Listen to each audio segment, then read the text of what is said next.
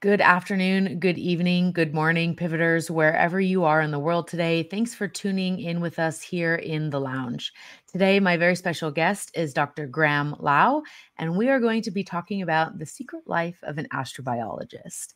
What does that mean? Well, we're going to go into, what is astrobiology and how that is tied into life and consciousness, intelligence consciousness, excuse me, and what that means for civilization longevity and why the daily life the average person should actually think about this and the way that they make decisions.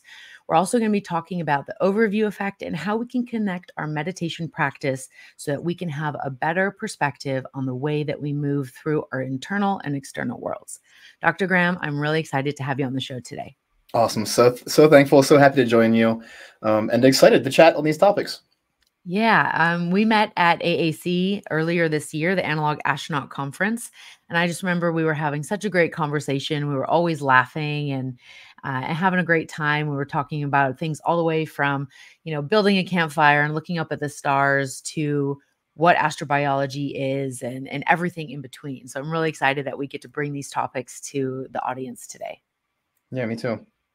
So, when we talk about life and intelligence consciousness, I think a lot of people understand these words when they're used separately, but when they're put together, there's probably a lot of interpretation that comes into play. Can I ask you, what does this mean to you, and how would you define this to somebody else? Yeah, so my favorite thing about life, intelligence, and consciousness that a lot of people seem to be unaware of is that there is no rigorous set definition of any of those three things. Hmm. We don't really know what life is. There've been over 300 attempts to define life. All of the definitions are a little bit different. One that you hear regularly in space exploration is what's called the NASA definition. It was created in a workshop by a NASA working group back in the mid 90s. This definition says that life is a self-contained chemical system capable of undergoing Darwinian evolution. But even that misses out on a few things that could be living processes. There could be mineral or rock processes that could be considered living. Artificial intelligence, robotics in the future. At what point does AI become conscious and aware? At what point does it become life? That's not contained inside of our definitions currently. And so we don't really know what life is. And when it comes to intelligence, we don't actually really know what intelligence is. We certainly know that we have intelligence. We can say that to some degree. Certainly, we've built smartphones and computers and live stream systems and cars and all kinds of things. And, we've sent humans to space already. But then, I look at my dogs and I know that they're very intelligent. They have intelligence. My one dog especially is very good at tricking me into doing the things that she wants me to do.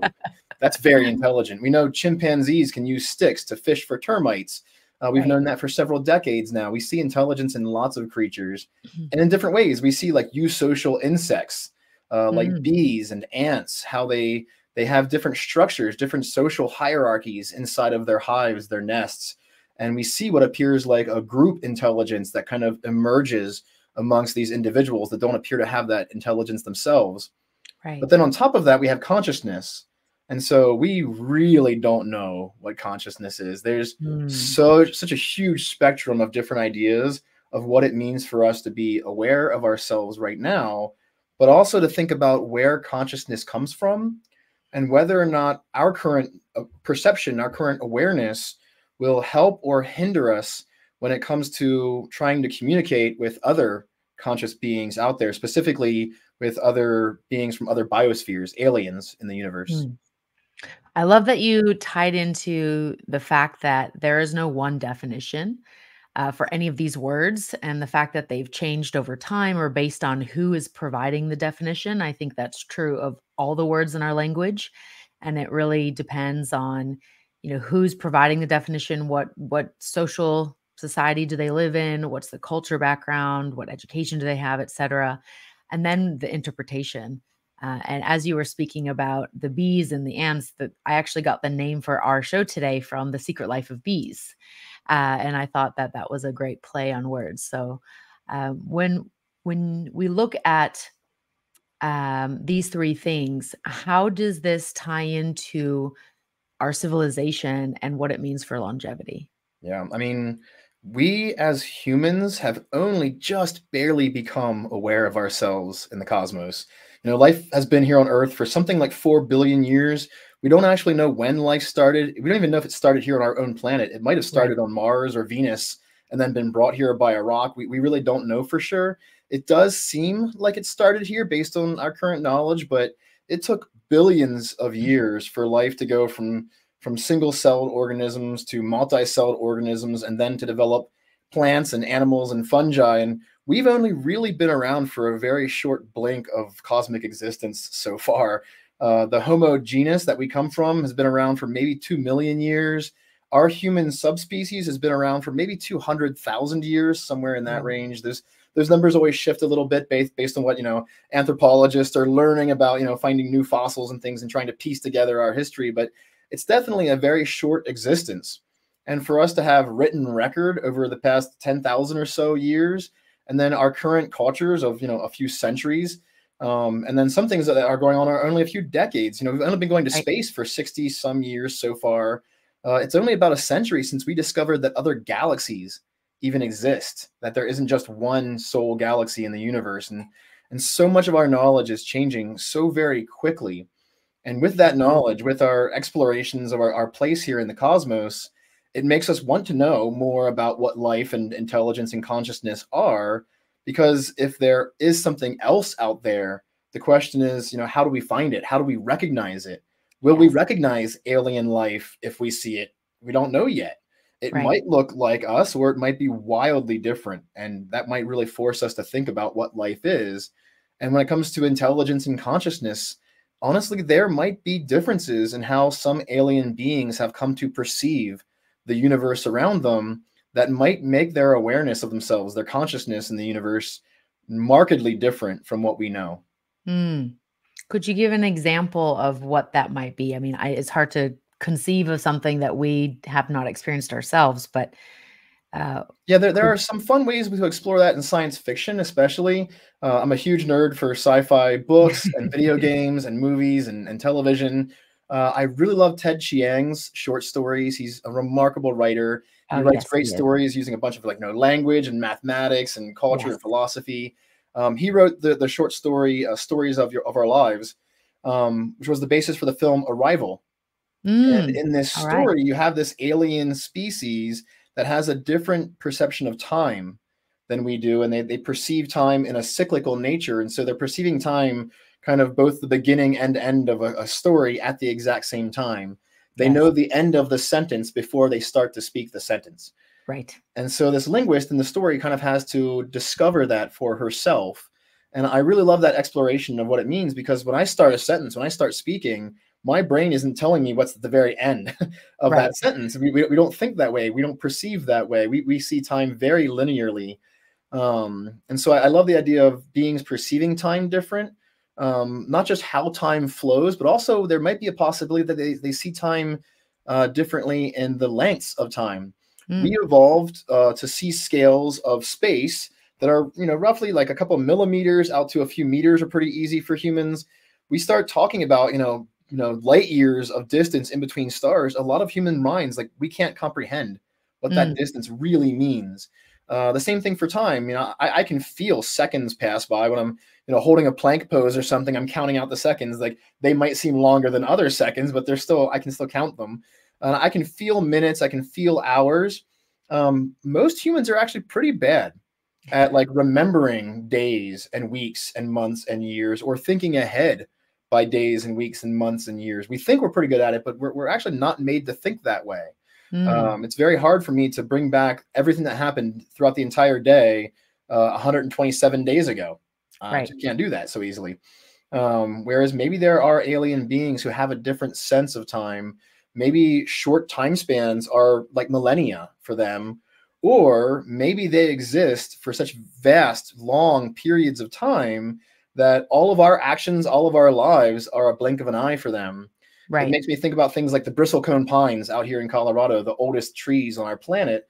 They've been around for thousands of years. The oldest one, Methuselah, is some 5,600 years old, I believe. I'd have to check the Wow. numbers, but very old for a tree.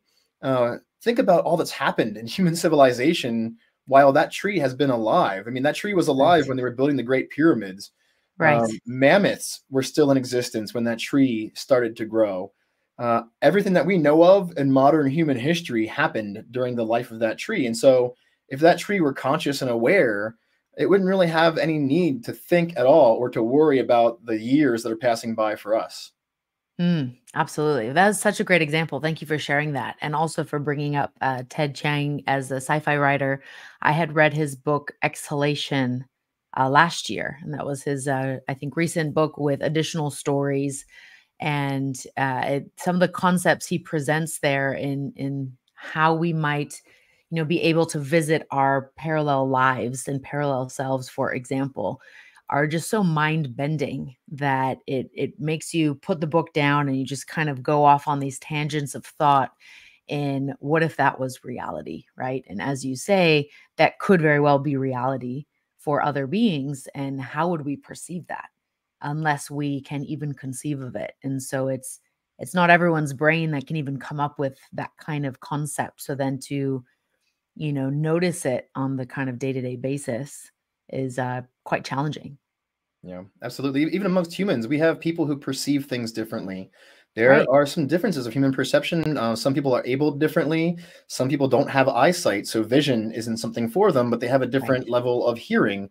right. Some people are colorblind, and so trying to explain certain colors to them is actually extremely difficult. Absolutely. When you don't have a reference for what a certain color, like a yellow or a green or a red, might actually look like to someone who sees differently, and even amongst animals alone on our planet, there's a talk I've given many times. I'm currently writing it into a book called "The Craziest Creatures on Earth," where I talk about some of the weird biology on our planet, and there are so many creatures that have wildly different types of biology than we humans do, including things like perception. There are Mm. creatures that hear and see far differently than we do. And can you give us an example of that as well? One of my favorite examples is the greater wax moth. The greater. This moth has the greatest known range of hearing of any creature on our planet. So Wow. if you know how hearing works, the air molecules around us in space, when you make a sound, like when I speak, my Right. voice is actually vibrating those air molecules, and those vibrations move as waves through the space around. And here they're being picked up by an electric device and put out to other electric devices and then turned into waves that all are touching your ears. Those vibrations you hear as sounds, we humans hear roughly 2 of those waves per second, or 2 Right. hertz, out to about 20,000 hertz. Those of us who are getting a little bit older in our age, we actually slowly start to lose those higher frequencies. Yeah. That's why if you go to certain parking lots, especially in the UK, they have these anti-loitering devices, which is basically a high frequency audio device that transmits like 19,000 to 20,000 hertz. Yep. Basically, so only teenagers can hear it, and it hurts their ears. But then, if you're 65 and you walk in the parking lot, you don't hear it at all. That is hilarious. And so it's one way to deter youngsters from. I hate using that term, but to deter Right. young people from being around your area. But there are other kinds of hearing out there. Those of us who have dogs and love our dogs Right. can hear out to 50,000 hertz or 50 kilohertz. So a dog whistle. I've heard people claim they can hear dog whistles. It's physically impossible. The human ear does not have the biological apparatus to hear a dog whistle. So That's you good will, to you know. will never hear a sound coming from a dog whistle. Someone can blow on it all day. And if you think you're hearing a sound, it's more in your mind. You're telling Right. So you're yourself you're making hearing that up. something. But there are other sounds, other ranges of hearing too, like dolphins and bats that have Mm. echolocation. They're Right. also really good at using echolocation to hunt their prey. And so, evolutionarily, those things that are eaten by, say, dolphins or bats might want to hear a little bit better. And that's Right. the case of the greater wax moth. It is primarily preyed upon by bats. And so Okay. it's evolved a range of hearing that's greater than the bats that are using echolocation to try to find out where it's at. They hear from roughly 50,000 hertz to about 300,000 hertz based Wow. on our best guesses. That's 300 kilohertz. That's like the low radio wave level. So like the airport beacons, those little lights flashing at the ends of airports are actually Yes. emitting a little radio signal for airplanes. Yes. Um, a greater wax moth could hear that signal, Wow. that radio wave being put out for our airplanes. They have that range of hearing. And so it's a huge range. It's 250,000 waves Right. of range. It's also entirely outside of the human range of hearing. I was just gonna So ask say that it everything you're hearing from my voice right now, the greater wax moth could not hear mm, that. And everything the greater wax moth can hear, you cannot hear. okay, And so our brains can't actually process how alien that is. We know what sounds are happening in that range. We can right. record those sounds and transfer them to our audible range, and we can look at data showing us, peaks in those sounds from different kinds of things. But what we really don't mentally know, we don't perceptually know what that Right. sounds like. And so that could very well be the case with other alien life forms that might not be on this planet or might be, but because we can't hear to that level or see, we're not able to perceive them. So they could be attempting to communicate with us, but because we don't even know how to look for that signal, we can't pick it up. Yeah, there's a quote from the second book in the Dune series by Frank Herbert that I really like in Dune Messiah. It's what sense do we lack that we can't experience a universe all around us? Mm, There are basically, possibilities that there are other kinds of perception that we don't really right. have, that other beings are tuning into. Maybe a sense of static electricity, Mm, a sense of gravity, a sense of magnetic field lines. There is a chance right. that we humans have a vestigial sense of magnetic fields, and there are some people who are looking into that right now, and it's kind of interesting research. Yeah. But even if our ancestors did, we currently don't. And if our ancestors did and we currently don't, would you say there's a way that we could develop it and bring it back? Or would that we've lost the physical capability, not just the ability to tune in? That's a very fun question. So I know one researcher who's looking into this. His name is Joe Kirschvink. Joe is rather famous in the geology realm. He's done a lot of really cool work in paleomagnetism, trying to Okay. understand the history of our world based on magnetic fields and how the magnetic particles inside of rocks were aligned at certain times. He helped us figure out the structure of the flipping of magnetic poles on Earth, as well as the history of glaciations of the Earth. These ideas of snowball Earth periods that have happened in the past. But Right. Joe's also interested in whether or not we had this magnetic sense as humans at one point. And so he's been testing people in this magnetic field line cage, kind of like a Faraday cage, to see if they Okay. can tap into changes in magnetic field lines. And he's had some interesting results. I'm not I'm not yet convinced he's actually shown that we have that currently, but there might be a chance that we had it at one point. And we know that many species on the planet currently have a magnetic sense perception. Birds have it. It's how they migrate, and they can Mm, migrate, over great distances and then still come back to the same lakes, the same places in the summer and the winter. Sea turtles use it to leave the beach they were born on and go on a trip of many thousands of miles over a okay. lifetime and then come back to that exact same location and that exact beach. Part of that is based on magnetic field lines. And some time ago, and what got Joe interested in this, and I was talking to him about this.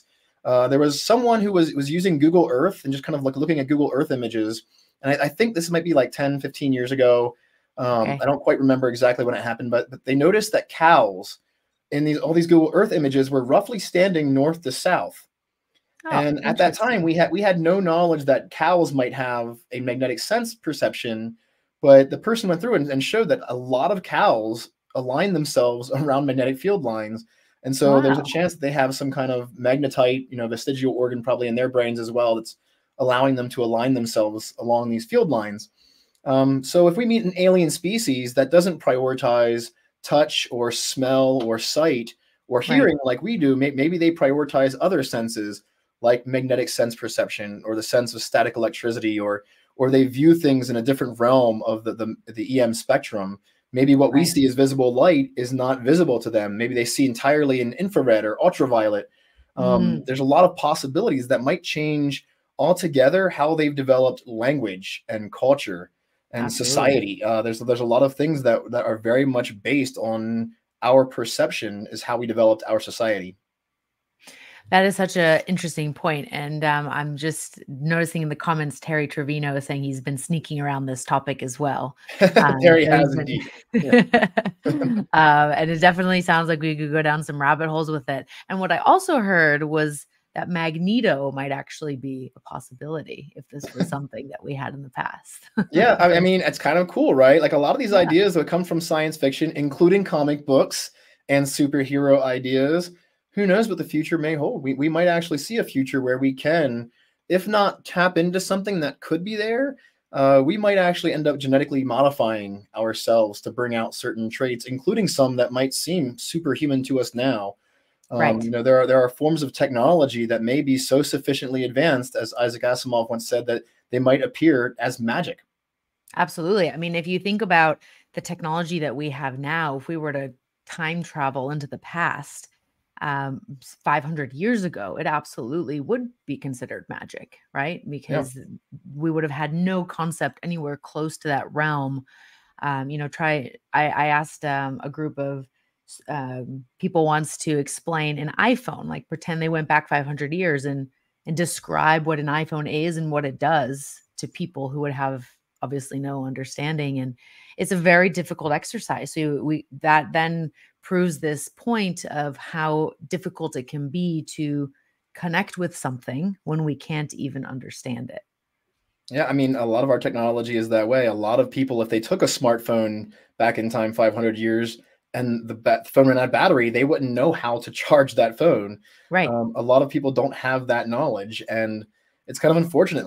As Carl Sagan once, pointed out, we live in this time where we are exquisitely dependent on science and technology, and Mm. yet few people really have an in-depth understanding of science and technology.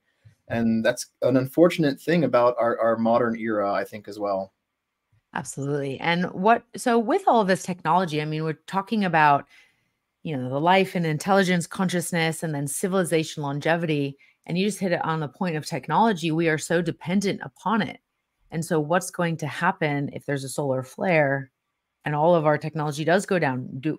What systems are in place that actually make sure we can get the knowledge back, right? Because Yeah. everything is electronically stored. What are your thoughts on that? I will say, so we've stored things in ways that aren't just electronic. Even the Library of Congress, everything is stored on microfiche, on small microfilm, magnetic tape, and that kind of stuff. But we also do have other repositories out there on our planet. There are things like seed vaults. So Mm. Svalbard in Yes, the high I did Arctic, read for about that. instance, is one great example of a place we've been storing seeds of different species, including some that no longer exist. I Mm. love that idea. I love the idea of having like DNA vaults as well. Yeah. There are a few different organizations that are working on sending DNA into space and have done so already in different ways. There's a lot of reasons for us to be cataloging all of the genetics we have right now on our planet of different species and populations. But we also do have places we've stored other things.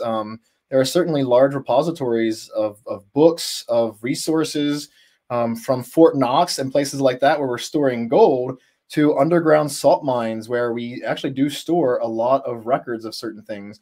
So Wow. I'm not too concerned if we had a Okay. major technological disaster. I think we humans are resilient and could rebound. I will say it's worth checking out the work of the Long Now Foundation.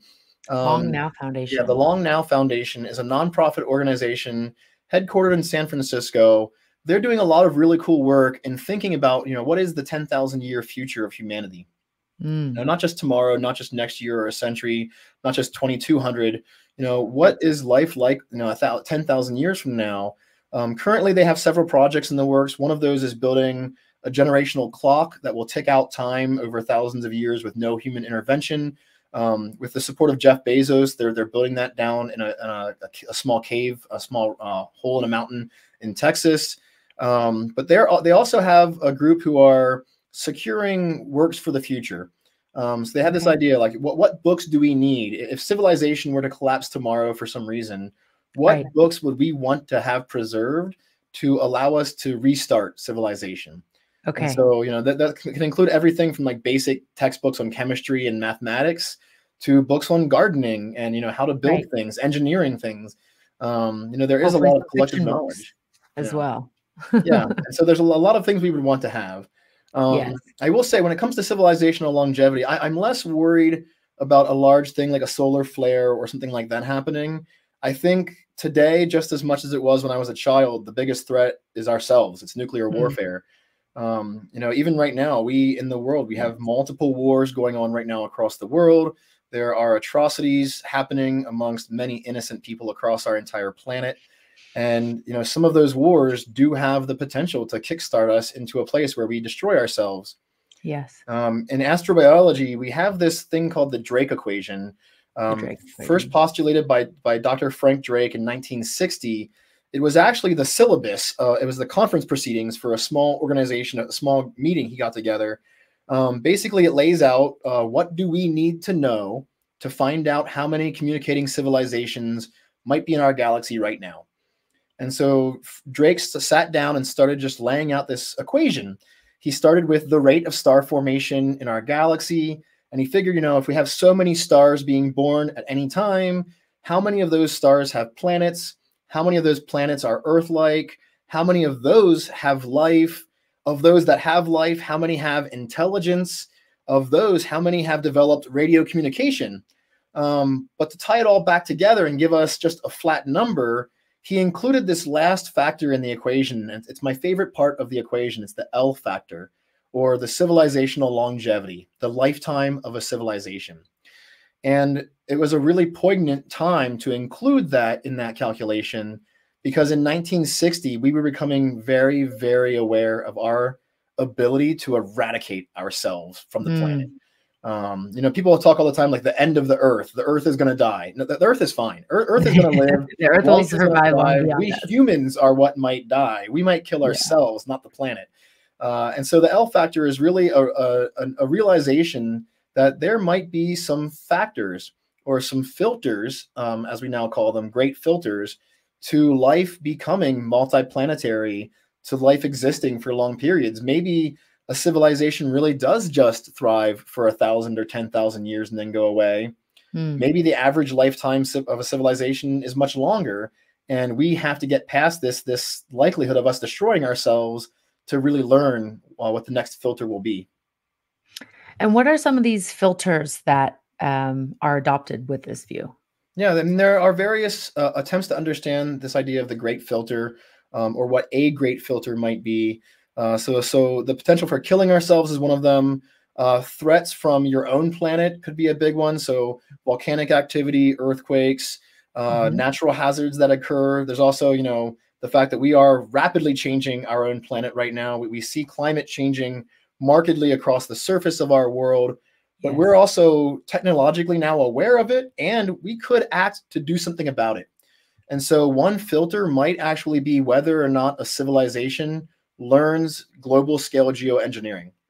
Okay. Dr. David Grinspoon, who wrote a really great book I have here on my bookshelf, Earth in Human Hands. I think I have like 3 or 4 of his books back here behind me. Dr. David Grinspoon is currently the senior scientist for astrobiology strategy at NASA. He's also posited this idea that maybe we are going into, or could be going into, a new era called the Sapiezoic, or the era of intelligence, as he calls it. What might allow for that to happen could be this discovery that not only are we harming the planet right now, or harming our position on the planet, but that we could actively change the planet, the entire atmosphere, the entire ocean. We can change things to better fit life for us. And maybe one reason that aliens haven't said hi to us yet is that we haven't overcome one of these filters, and it could be warfare, or it could be large-scale geoengineering. And there are some others that are also kind of fun to talk about in sci-fi. If you're gonna go there, that's up to you. Yeah, no, that is very fascinating, because that is something that I've often thought about myself as, I do believe that it exists. I highly doubt that we are the most intelligent beings in this entire universe, right? All the galaxies and all the star systems and everything. And to your point earlier, depending on how we define intelligence, maybe the intelligence is so far beyond our capacity of understanding, and they have different senses, right? And so we think it's a rock, for example, when it very much is not, and it can do things that we cannot, but where there's, the ability for them to maybe communicate with us is there, but maybe they don't want to, because they think, well, what's the point? You're not smart enough yet. You haven't evolved to a point where we want to welcome you to the Federation of Galaxies, right? And so that's always been something that I've thought about. Is Yeah. this some of this stuff? I know you run a podcast with NASA diving into astrobiology. Do you talk about these fun topics on there as well? We do. Just, a couple of years ago now, I had Dr. Sue Schneider on the show. She's currently the director of the Center for the Center for the Human Mind, I think it's called. I actually forget. It's at Florida Atlantic University. She does a lot of research in the realm of the philosophy of intelligence, Mm, artificial intelligence, altering the human mind and the future. And she and I had a conversation when she was on the show about whether or not it's more likely for alien civilizations to be what we call post biological. okay. So we currently are biological beings. We Right. are a biological civilization. We are built of genes, we're built of DNA, biological molecules.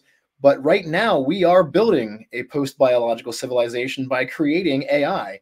We're Right. creating these large language models and generative AI. And now there's a lot of discussion of will AGI happen? Will we create this artificial general intelligence sometime in the coming years?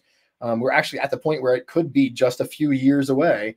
Wow. Some of us will argue that it may be a bit further than that, but Yeah. at the same time, we can see it. We can perceive this possibility. And if that's possible, that we might not only create AI and the post biological, we might create our own replacement. We might Mm, end up replacing ourselves by choice with the artificial version of us. And whether or not that thing chooses to call itself human, still, right. that's a huge question. But if we can perceive that, and our civilization has only been around for some 10,000 ish years, then does that mean that the L factor of the Drake equation for biological civilizations is quite small, and Mm, perhaps the L factor for post biological civilizations is much quite larger. large, which might imply that most alien civilizations are machines, they're artificial Right. intelligence. So the And maybe matrix. part of why they're not talking to us is that we're not good enough yet. Right. Oh, that is, such a mind-bending concept, right, too, Indeed. and Terry, I can see is getting really excited, geeking out with us on on these topics. Um, yeah, absolutely. I mean, it's really fascinating. I still remember when, Bicentennial Man came out with Robin Williams, and everyone was just like the mind was blown at that concept, and now it seems not so far-fetched, just like with a lot of technology in sci-fi, right? A lot of the technology in Star Trek used to be something that we used to think was magical or could never happen, and yet we use a lot of that technology in our day-to-day lives now. Yeah. And I think science fiction, the beauties of science fiction is not just that science fiction writers, creators, that they dream of where technology is and can go. They also remind us that we need moral philosophy. We Mm, need ethical practices, sustainable practices, and thoughtful practices when it comes to how we apply technology. One of the greatest science fiction stories of all time was Mary Shelley's Frankenstein, written yes, back in the 1800s. If you read Frankenstein, the people always like that. They like to point out that the monster wasn't the creature; it was Frankenstein himself, the Doctor Victor Frankenstein. And really, the story is that he creates life. He creates this being. He creates the new thing, like we're creating AI right now. But right, rather than giving it love and care and teaching it and helping it grow, he casts it away and he shows it pain and hate and all these negative things that we don't want to do ourselves right now with our own creations like AI. It's one right. reason why a lot of us have talked about whether or not we think it'd be good for an AI or AGI to have emotions. Mm, One of my favorite parts in the film of the book Sphere, Michael Crichton wrote the book and was involved in the movie. My favorite part is when they're talking to what they think is an alien being, and it lets them know that it's angry, hmm, or it lets them know it's sad. And the psychologist on the ship, he's like, I'd much rather this thing didn't have any emotions at all, because if it can feel happiness, if it can feel sadness, what happens if it gets angry at us? mm, And that's a very important thing for us to remember. And even as long ago as Mary Shelley sitting and writing this horror story for some friends, reminds us that we do have to think actively about what we're doing and what we're creating. absolutely. It's the moral responsibility, as you said. And I just watched Guardians of the Galaxy #3. I don't know if you've seen it I've not yet. seen that one yet. And I won't give anything away, but there is this character who goes and makes these creations, but because he's seeking perfection, right? He casts away the ones that he deems are not up to standard or up to par, and then you see through the film like what effect that has. And it's something that I think people might overlook in the excitement of creation, of figuring it out, right? And that allure of solving the problem, so to speak. But then there are a lot of knock-on effects that we need to consider that is very important to consider, because that, again, the long-term view, right? What is that going to do not only to what we're creating, but to ourselves, to other species that we share the planet with? Yeah, absolutely. And honestly, like I love, discussions about technology and where we are currently and what we can teach our children about science and technology, engineering, mathematics. We talk so much about the importance of STEM careers and STEM fields and building this great new future, but we so often neglect the arts and the humanities, Oh, and absolutely. talking about philosophy and teaching children about things like meditation and how to deal with their emotions and Yeah. how to be human together. It's one reason that I do think right now that astrobiology, the overview effect, space exploration, this view right now of where the future can go, it's a really strong reminder that we need to be having those conversations now. We need to be teaching those skills now for people to learn how to be present with themselves. We look around the world, we see so much animosity and hatred and pain. And in those things, the suffering of life is a natural part of life.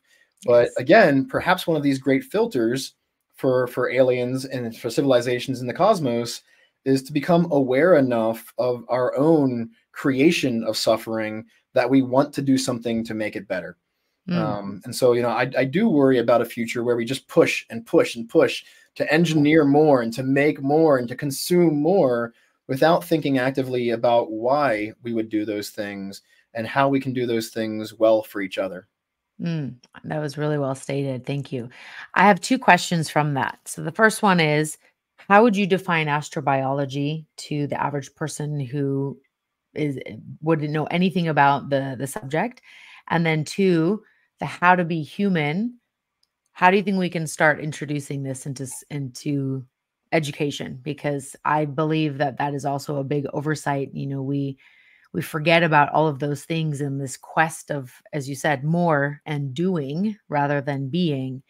And it's almost like we have to rewind ourselves a bit and teach. We If we're not taught, we only model what's shown to us, and then based on where we are in today's world, there's a lot of this technology, machines, and so we're not necessarily learning how to be human. We're learning how to be operators of devices or just efficient wheels, cogs in a wheel. Yeah, agreed. So a few answers. First off, with astrobiology, and I'm glad you asked like what my definition is, because mine's actually a little bit different than the general definition. If you go to the NASA astrobiology website, I hope you do. It's astrobiology.nasa.gov. Just a pitch for my friends. Great program. Um, but if you go there, you'll see that astrobiology is defined as the study of the origins, the evolution, the distribution, and the future of life in the universe. Okay. It's a very scientific approach to what astrobiology is doing. But for me, astrobiology is simply our quest to understand the nature of life. So, astrobiology is a holistic view that incorporates all human knowledge of what it means for our existence, whether or not we can understand where we've come from and where we're going, and whether or not we're alone. And those are big questions that have been around since before we had the word science. These are Mm. questions we've been asking ourselves for many millennia in various ways, from different approaches to religion, different ideologies and belief systems, to the development of science and using tools of empiricism and skepticism and reason to better understand our place in the universe, not just to build our future, but to really learn about where we are and where we're going. And for that, I really think that brings value to education. So I think that we actually should be teaching astrobiology for students at Yeah. any school level, that we should be teaching students to ask these bigger, grander questions. They inspired me as a young child. They inspired our Right. ancestors thousands of years ago. So, of course, they can inspire the next generation. I Absolutely. also think that for young students to be able to be with themselves, to be present and to be aware Mhm. and to think a bit deeper, we don't just want to talk about, like critical thinking and philosophy and what we know of ethics. We really should be teaching meditation in Yeah. schools. Meditation is such a powerful practice. There's many different forms of it. Some meditation practices can be very secular and very individual for each person. If anything, it helps us to learn to not be bored. Yes. If anything, I kind of like those moments of just being alone with nothing to do. Those are moments that we should enjoy for what they are, not Right. feel the need to pop out our cell phone and start scrolling through endless videos online. We shouldn't need a supplication, that gives us dopamine hits. We should be able to be happy and present with ourselves no matter what our emotional state is. Mm. Once we start that process, it gets a lot easier then to recognize our emotional states when they're happening and to Yes. have just a little bit more control, a little bit more awareness of what those emotional states are, what gets us into those emotional states, and what brings us out of them. I've said and done a lot of things in my life that were driven purely by emotion that honestly I had very little control over in the moment. Yeah. And I look back on those times and I'm like, man, I really wish I'd had some more awareness of that moment. I wish I'd been present a bit more. And honestly, I think learning meditation, it kind of messes with our time perception a little bit. It allows us to expand those moments just a little bit more to give us more agency inside the moments when they're happening. And Mm. that's powerful. That I think is something all of our world leaders need for sure. Edgar Absolutely. Mitchell once said when looking back at the Earth from the moon that it made him want to grab a politician by the scruff of the neck and drag them out there and make them look at it, Yeah. because it's an eye-opening thing. It makes us aware. We need greater awareness, and that can come through education on our place in the cosmos, like learning about our place in space. It can come through learning about astrobiology and these grand questions of whether or not we're alone and how we got here. And it can come through having just those moments of being present with ourselves through meditation. And so I think that's extremely valuable in education, far more so than trying to force students to memorize mathematical formulae and different things that we've learned through science. Thank you for that. That is an amazing way to wrap it all together. And I love how you explain that meditation can expand the moment so that we can be present within it for a longer period of time. And it's that witnessing and observing of the moment as well as the experiencing. And when we can have that, we have greater equanimity with whatever's taking place. And that is what allows us to regulate the emotion and to be with it rather than trying to avoid it immediately or cling to it and hold on. And I think we have not done a very good job, not just in North America but all over the world, at teaching people how what it means to feel a certain way and why those are good for you, and how we should use everything as a learning point, right? We're taught to avoid anger and to stuff it down. We're taught to not cry in public, and don't be embarrassing, and don't show the weakness, right? But we then I think about the Lego, everything is awesome from the Lego movie, right? And then we have this toxic positivity that forms, and people are posting their pretty Instagram videos or their TikTok dances or whatever. But on the background, internally, it is, this house of cards on sand with a windstorm coming through. And it's just not a place that we can sustain. And the meditation has been very poignant and powerful in my own experience. And then I know for many people who start to explore it, uh, this is definitely one of the best tools out there. And the best part is it's free, right? We don't have to spend a lot of money or go buy a gadget and track it. We just have to learn how to be with ourselves. So, for people who might be very new to the concept of meditation, what is your best recommendation for them to get started? So I'll go two different routes with that because it's a very important question. The first, if they want to learn about meditation from others, there are lots of ways to do it for free. Of course, there is technology. We develop technology around everything these days. Yeah. And so there are some really remarkable apps out there. Deepak Chopra has an app. There's Headspace. There's Calm. There are a bunch of different applications you can pay money for that will teach you meditation. I think Headspace is one of the best for just a really general approach at meditation for everyone. It is non-secular, and there are different meditation instructors, different voices now, so that you can kind of identify with someone if you feel that's very helpful for you. And there are a lot of different approaches to meditation in that app that I really like. Sam Harris has his own app, Waking Up.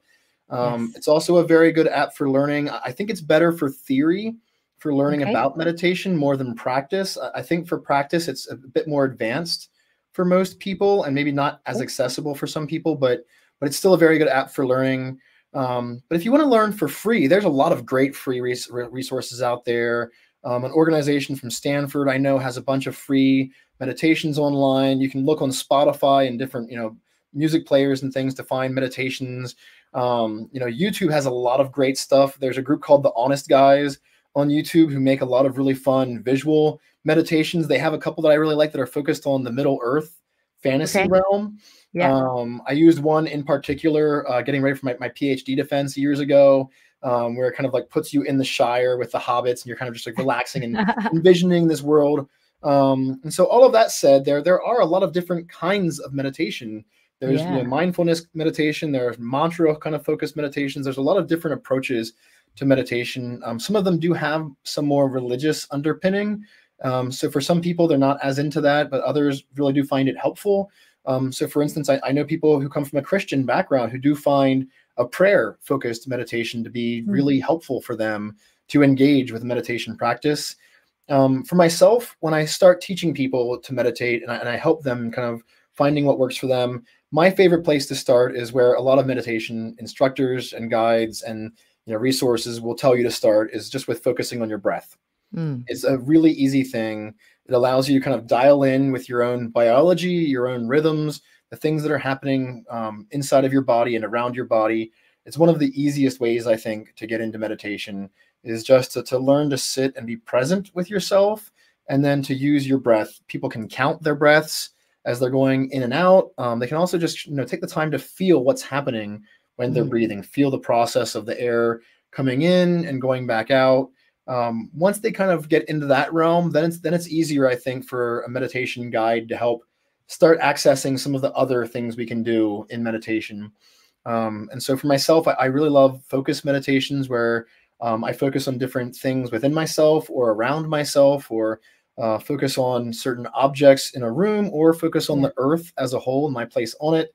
There are a few different kinds of directions to go there, but yeah, so there are lots of resources, and I think the easiest way to start for most people is just to sit down in a chair in whatever stance or pose is comfortable and just breathe. Eyes open, eyes closed, doesn't really matter. Doesn't matter where your hands are. There's no wrong way to do it to get started. Getting started is really just about creating something for yourself and just taking some time to be with yourself. Once you start that, then you can kind of start exploring a bit deeper. Mm. If anything, there are some more advanced meditation techniques that are out there. I think a lot of people feel like when they start meditating, they have to jump into those techniques Right. immediately. They have to be like the sage with the full lotus position and the hands Right. in a mudra kind of, and they have to like really be in like this deep chanting thing, and they have to be like transcending all of time and space, and if they don't have that experience, they're not doing it right, and so something's wrong with them. Right. I've met people who've tried to meditate and have found more anxiety, more stress, more pressure. And honestly, I think it's often because they feel that it has to be this like really Right. They have a idealized strict thing. definition. Yeah, like they're some like religious leader and they're transcending into the heavens, and that's really not what it needs to be. It can just be Levitating as like easy as Yoda. just sitting down with yourself, breathing, and if thoughts are coming at you, that's great.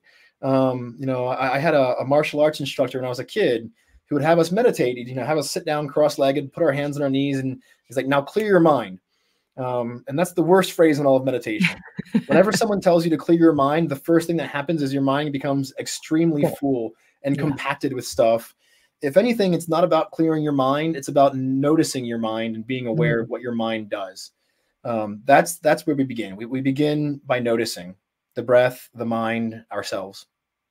I love that. And it's a wonderful way to really get to know yourself, right? What you mentioned before about these emotional states having driven a large part of your behavior and you feeling like you could not control them in that moment.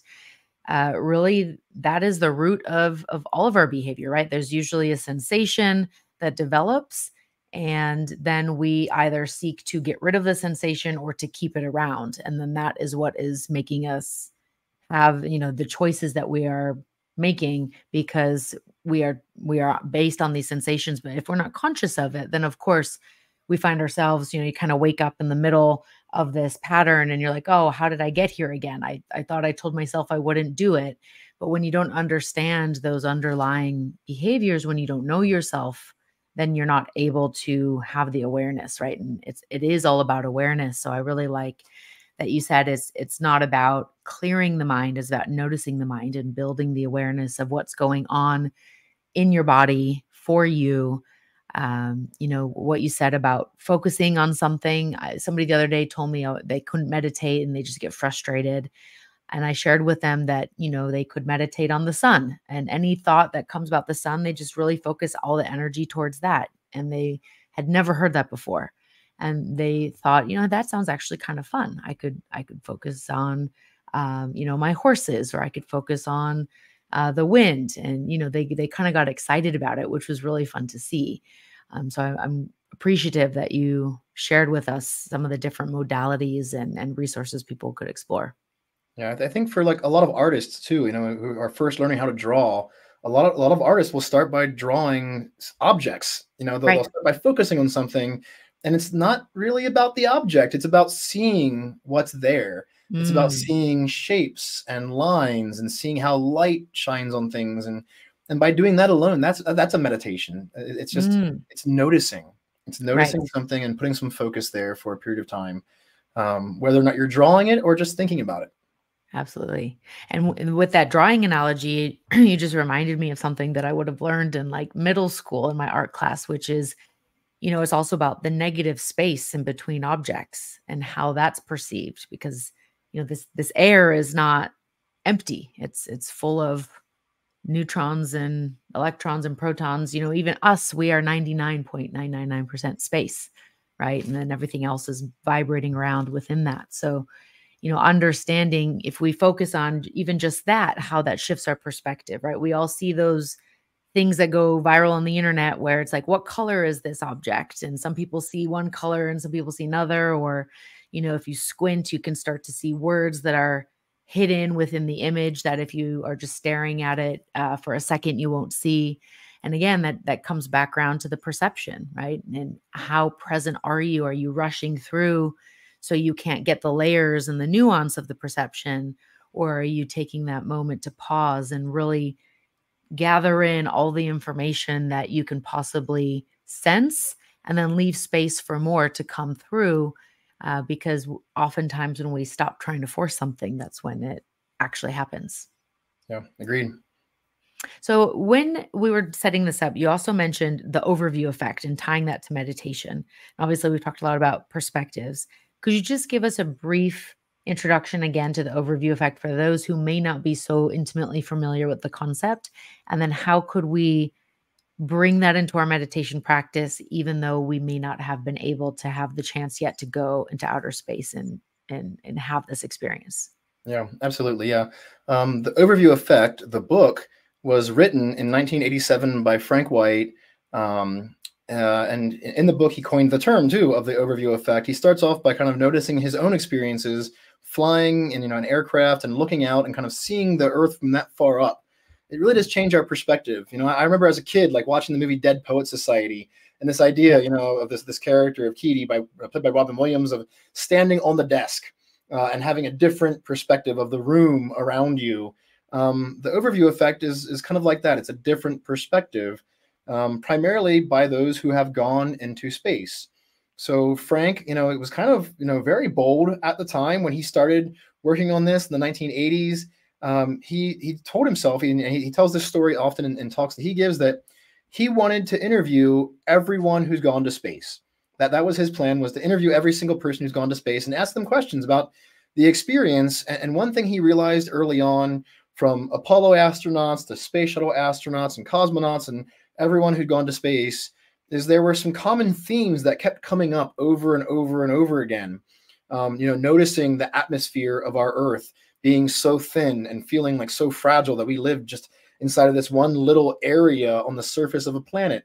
A lot of people going to space, as he noticed in this book and in these interviews, had this kind of sense of unity, this feeling that they're part of humanity, by looking at it from the outside, by looking at it from space and seeing our world from so far away. A lot of people who'd gone to space felt the need to do something when they came back to make the world better, Yeah. to improve this position for all of us on the planet. And so, even though it's not been psychologically tested, there's been no rigorous scientific study of the overview effect. It's really kind of difficult to even imagine, like, how would we control for Right. that in an experiment to really know, does it always happen? As some people point out, there have been some people who've gone to space who haven't had the best experiences. Some people will come back from space and have done some things that are questionable as well. And so it's not necessarily something that, like, you go to space and automatically, like, again, like that idea of meditation where you're having this like religious transcendent experience. And now you're some guru or God. That's not necessarily what it is, but it is a very interesting conceptualization, that the perspective of seeing the Earth from the outside, that depth of a moment of awe, it really does drive a large shift in how a lot of people who go to space see themselves, and it Mm. shifts a lot in their behavior afterwards. I recall some time back, Deepak Chopra for a while had a podcast. He had Mae Jemison on, and she was speaking about what space did to her, the effect of her going to space. And she came back and she did want to make a difference. She did want to improve our world. She wanted to help education and help find more equality for other people on the planet. But one thing that she mentioned that I to this day I love, and I always think about it when I think about going to space. She mentioned that when she came back, she never since coming back from space has been bothered by rush hour traffic. And I love that. That feels like a mindfulness moment, like a meditation moment to me, where it's like it's able to, like, spread those moments out and have a different time perception of when you're stuck in something that's really a bummer, like rush hour traffic. Mm. Rather than being upset about it, you can just embrace it for what it is. And that's kind of what the space experience did for her. Yeah. And so the overview effect is an interesting concept. And I think, ever since now that a lot more people are thinking about it, a lot more people going to space now have already heard of the overview effect. They kind of are Mhm. expecting to have this experience. I Right. do wonder long term if we have more and more people going to space, and once we hit the thousands of people who've gone to space, the 10,000s of people who've gone to space, I do wonder if we might get a better conceptualization of how this happens, of how this moment of awe impacts people. But I personally don't think that going to space will be necessary to have that moment. Mm. I've met lots of people who've traveled the planet who've had great moments of awe, from climbing mountains, from exploring distant lands, just from meeting different people. People can have great, deep moments of awe by watching their children being born or getting Right. married or going off to college. We have moments of awe when we embrace what death is. Death can be very tragic and hard for us to bear, but it's also part of our lives. And Yeah. in those moments when those we love and we care about pass from this world, that gives us those moments of perspective and awe that do feel like they're stretching out longer than usual. And we can embrace those moments and kind of learn more from them. And so I personally think that meditation itself can be the overview effect for everyone. It can actually allow Mm. all of us to kind of gain a better insight into what those moments of awe are when they're happening. Mm. That is such a beautiful reframe of, and even for myself, last year I sat in a Vipassana, where 10-day silent meditation course. And I remember having so many experiences. And, one moment might have been in pain, and another moment in complete bliss. But even just having that frame of those awe-inducing moments, even if they might be small, right? Then that is still something that can connect us to what's bigger than ourselves, and having this experience. And we don't always have to make it this big thing, like going to outer space, or even summiting Mount Everest. It can be in those smaller moments that we experience day to day, and that by using meditation, that can also help us get there, again, by being rather than doing. Yeah, absolutely. Yeah, it's finding those moments to embrace, those moments that we can expand ourselves a little bit inside the moment. Mm, beautiful. I just got this image of like an accordion kind of opening up, and this image being revealed, as it's opening. And so that kind of time collapsing and expanding. It's like when you're doing something that you love and you lose track of time, right? And it feels like it's just been a blink, but it's actually been hours, right? Yeah. And then the same can happen on the reverse. And so we can actually intentionally play with that through meditation. Absolutely. This old adage that spending 2 minutes to boil some water to make your oatmeal or your eggs feels like forever. Yeah. But sometimes, 2 minutes with a good friend or a loved one in conversation, it passes by so fast because you're just so in that moment and enjoying it for what it is. Yes, absolutely. I think it might be from Alice in Wonderland. It's, how long is forever? It might just be 1 second, right? Mhm. And so it really is. An eternity can be in a moment, and it can also be a moment can just be a millisecond, right? And so it's fun to play with these different concepts and offer new perspectives. So I also encourage everyone who's watching this to practice noticing their breath. Something that I like to start people with too is when you're on your computer or digital device, pay attention to your breathing, because we actually have this phenomenon now where it's been deemed email apnea, where people hold their breath around 80% of the time. Whatever the statistic was, it's quite high because of whatever reason we start to shallow breathe. So we're not actually fully breathing. And so just, most of us are digital warriors these days. Paying attention to our breath, even in those moments, can be very powerful and give us that feeling of being more present and in the moment. And it also helps our nervous system to calm down and can give us that opportunity to respond in a much better state than as if we're adrenaline high, cortisol high, and not getting enough oxygen. Yeah. I've not read that. That's awesome to know. Yeah, it's Also something I part of came why I across. think we should just turn off email more often. Yes. Yeah, actually, so when I saw something the other day where they were talking about the solar flare and if all technology went down, I was like, would that really be such a bad thing? Just Yeah. everyone had to sit with themselves for a little bit and go out into nature and connect like human beings. Maybe maybe that's what we need. Although Maybe I will maybe say, there'd be some more all experiences. I recall back in the, I wanna say, early 1990s, there was a major earthquake in Los Angeles, and a lot of people who'd grown up in the city and had been accustomed to city lights at night yeah, suddenly were without power. Now, of course, that, sounds terrible and scary for a lot of people, and it certainly was, but one thing that happened is the local observatory, Griffith Observatory, yeah, they got a lot of phone calls and later letters from a lot of people who were very concerned and thought maybe that aliens were coming down, that maybe there was a nuclear bomb going off. They saw this great band of white light in the sky and they had no idea what it was. And for some of these people, they were seeing the Milky Way galaxy, the band of our Milky Way wow, galaxy, for the first time ever in their lives, and they wow. would never have seen it if that earthquake hadn't happened. That's incredible. And it is, and that is an awe-inspiring thing. I still clearly remember being in New Zealand and I was coming up this road.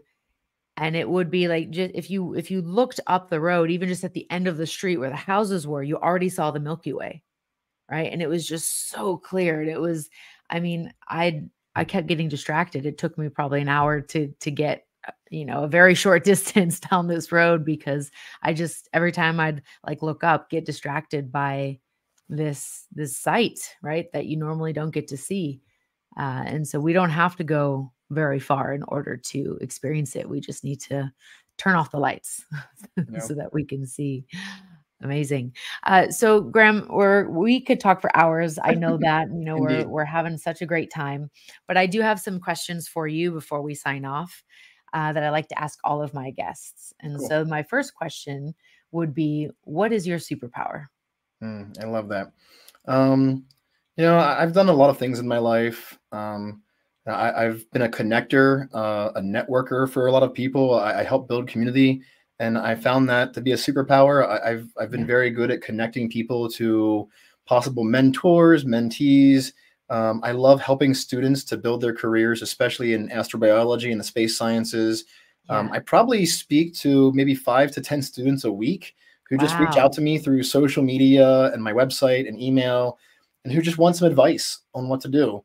And I do my best now, and it is hard since I'm also very busy. I do my best to try to help guide people as much as I can, to offer whatever suggestions I can, but also to connect them to other people and other ideas maybe they haven't heard of before. Mm, And I love doing that. I love being that for people in the world. I do find myself as someone who can inspire in others, an interest in space exploration, astrobiology, and learning more about our place in the cosmos.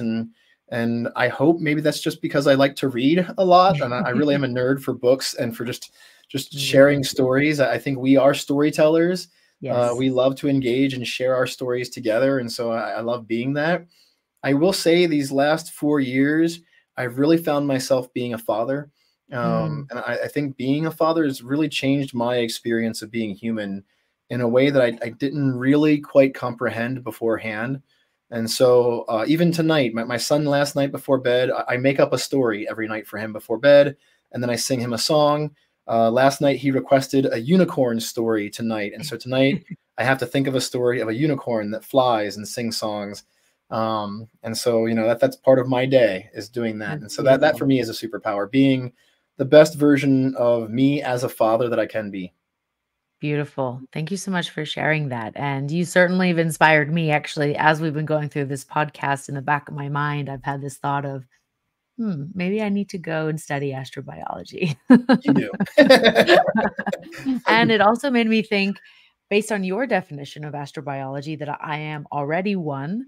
And it's just more, maybe some more formal training that I can invite in, and that, that would be a very fun thing to do. So you are very inspiring. And your answer to your superpowers is also very inspiring. So with that, who do you turn to in those moments where you may feel stuck, or you may feel like you need some extra guidance yourself? You're the one who's often giving that to other people, but when you need to reflect and get advice from others, who's on your personal board of directors? Yeah, I have a few people who I do actively reach out to in reality. Yeah. My PhD advisor, Alexis Templeton at CU Boulder, is a remarkable person and a great researcher. I've reached out to her over the years from time to time with questions about being a scientist, about her life as a researcher. And I have questions within our field of geomicrobiology and astrobiology. I know that I can turn to her. When it comes to business and business development, the CEO of my company, Blue Marble Space, Dr. Sanjoy Sam, is a great friend, but also someone I can rely on for a very human and empathetic answer to what it's been like for him on this journey as an entrepreneur, and working in the nonprofit realm and things like that. Of course, I have my spouse, my wife Amanda. She's always super helpful for me to bounce ideas back and forth with. When she and I first met in college, we were both interested in wildlife biology and space exploration. And so we were both doing things kind of in space and wildlife. And we knew that we wanted to pursue careers in that realm. Yeah. I ended up pursuing space exploration and space sciences and astrobiology. Amanda ended up pursuing wildlife science, ecology, evolutionary biology. After our graduate degrees, she ended up spending some time at the Humane Society, and now she's the executive director of our local wildlife rehab. And That's so so, cool. all these years later, we're still working in these realms that we're interested in. She's helping Yeah. to, rescue and rehabilitate local wildlife, local animals, which is something I also care very deeply about, and helping our world. And then we also have the space side of what we do as well, and can talk to all these cool people across the Yeah. industry in space. I love that. It's really from the earth into space, right? And you guys have both sides of that spectrum. So I'm sure the stories that your son gets are encompassing of all of that. That's a really cool place, because it is a reminder. There's a lot of us out there who are so passionate about space and space exploration that sometimes we forget about the other things that are as awe-inspiring and important to connect to and be a part of, right, in our day-to-day experience here on Earth. And we don't have to choose one; we can have both. Yeah, Beautiful. absolutely. So, Graham, then my final question is, based on our conversation today and everything that you've shared with us, how would you say that you best represent or serve humanity? Yeah, I again go back to being an inspirer of other people. I've done a lot in my own life to care for animals, to care for people. I will say that as a young person, I started training in the martial arts very young. I think it's very valuable as a way of building Mm, some discipline and learning how to protect ourselves against violence. But it also taught me to be active when I need to be, to mhm. respond when I need to. I've been in several moments in my life where something happened or was about to happen, and a lot of us are never taught how to react when we need to. As much as I love to be present in the moment and feel the moment, sometimes you just have to jump and do something to save someone's life, Right. or to help somebody out who's in need. And I think for me, the martial arts training helped a lot in that realization of being aware of when somebody else near me needed someone to catch them quickly or to do something quickly for them. Yeah. And so, as much as I try to do those smaller things in my own life to be there for my family, for my son, and to be there for others, I do think inspiring other people has been kind of my biggest gift so far to others.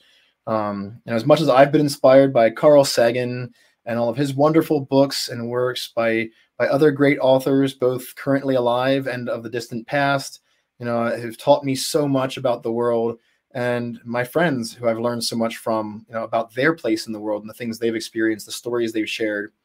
If anything, I feel like someone who just takes all of that and then tries to find some way to make it accessible for someone else when Mm, we're having a conversation. beautiful. Yes, and that's also another point is making it accessible, right? Because sometimes these concepts are so deep and technical, and to be able to inspire people, we need to make it relatable and find those ways to connect. And ultimately, that's what being human is all about. Yeah, absolutely. Amazing. Well, Graham, this has been amazing. I'm really looking forward to having you on the show again in the future and to seeing you soon, hopefully. If not, maybe at a conference, maybe around a campfire someday, sharing some stories here on Earth while looking up at the stars. Where can people find you if they'd like to listen to your podcast on astrobiology, or if they just like to reach out and connect with you and ask you some questions? Yeah, the best way to find out about my show called Ask an Astrobiologist is to go to the NASA Astrobiology YouTube channel. We have Okay. all of the videos of the show there. You can watch all of our past episodes. It's also where we broadcast live episodes. We have one episode every month. We bring in astrobiologists from a variety of backgrounds, different kinds of research, to talk about their work. I often have people reach out to me. It turns out I'm often on NASA TV because of that. And so if you go to a NASA center, you might see me up on the TV talking to someone. It's an episode of my show that's going on. Usually they show them at the different NASA centers where visitors can go. But if you want to reach out to me and just talk, my website, cosmobiota.com, is the easiest way to find me and all of my different social media handles. You can send me a contact link through my website. I'm more than happy to try to connect, my time allowing. I always try to remind people that, I do get very busy. I do speak to a lot of people every week. And so I try my best to get back as fast as I can, but I can't always respond immediately. It does take some time. But I try my best to answer everyone who reaches out, especially those who have questions about astrobiology or meditation, martial arts, or all the other things I do that we didn't talk about. I do a lot of other stuff too, in fitness and weightlifting and all kinds of other things. So Yeah. always connect with people. Amazing. Well, thank you so much for everybody who's watching. You can see it here on the video and I'll also comment with that. It's in the show notes. So no matter if you're watching us on LinkedIn, YouTube, or Facebook, you've got all the links there to connect with Graham. Graham, thank you again. This has been amazing. And I look forward to seeing you again very soon. Awesome, Sarah. It's been great. Bye, everyone.